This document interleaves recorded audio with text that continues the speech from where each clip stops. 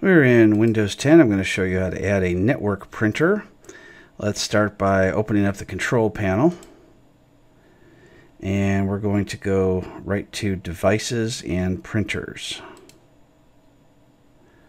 From here, we're going to click on Add a Printer. So it's looking on the network for a printer.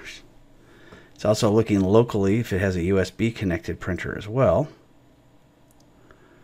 And when it finds what it's looking for, you can go ahead and install it. Now, if it finds the printer you're looking for, then it's as simple as highlighting the printer and clicking Next until it's finished. But sometimes it doesn't find the printer you want. So let's just go ahead and click on the My Printer. It wasn't listed. All right, so what we need to do is to get the printer's IP address off of the printer itself by printing a status page.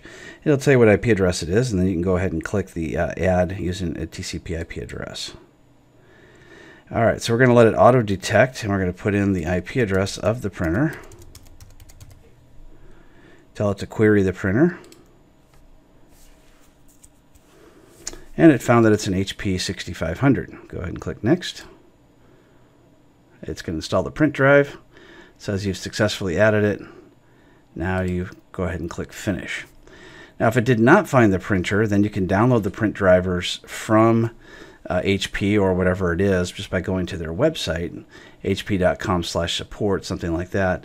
And then you can download the printers, save them to a spot on your computer, and then you can choose the drivers when you get prompted at that point. But for the most part, most printers are going to be automatically detected, and they're going to install automatically.